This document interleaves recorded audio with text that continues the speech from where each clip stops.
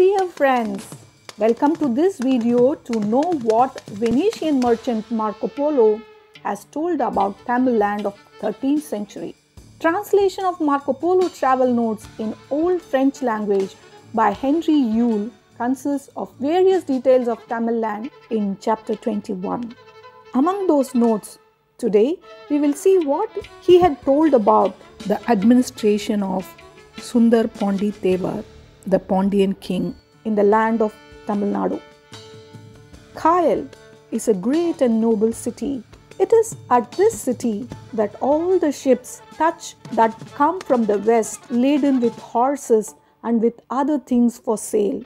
And this brings a great concourse of people from the country round about.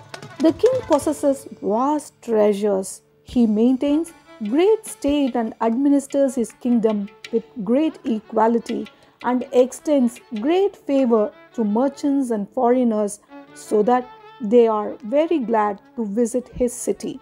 And there are about the king a number of barons in attendance upon him. These ride with him and keep always near him and have great authority in the kingdom. They are called the king's trusty lieges.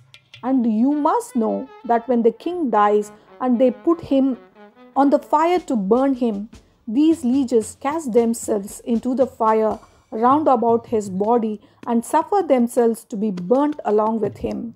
For they say they have been his comrades in this world and that they ought also to keep him company in the other world.